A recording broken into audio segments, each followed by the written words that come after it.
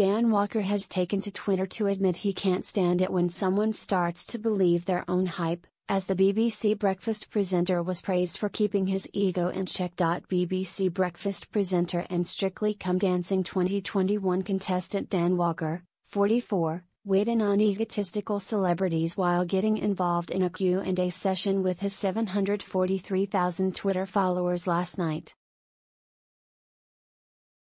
Dan encouraged fans to ask him any of their burning questions while he had some spare time during a train journey.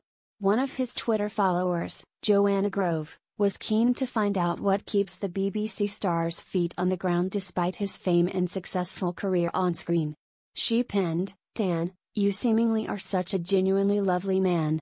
You don't seem to have any celebrity airs and graces. What keeps your feet, and ego, on the ground? You are such an inspiration." Appreciating the compliment, Dan wrote back, "That's very nice of you." He went on to credit his Christian faith, along with his wife Sarah Walker and their children, for keeping his ego in check. He continued, "Family and faith are very important in all of that. I am very thankful to have been given the opportunities which have come my way. I also can't stand it when someone starts to believe their own hype. I also like cake and curry," the newsreader quipped. Fans took to the comments section to share their thoughts on Dan's insight. Sarah Vikings penned, "I think another thing is remembering where you are from.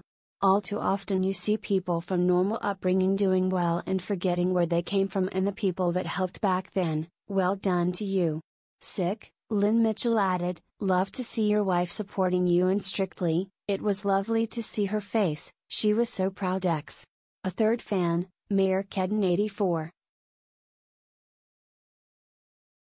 joked that Dan could have been aiming a thinly veiled dig at his former breakfast TV rival Piers Morgan.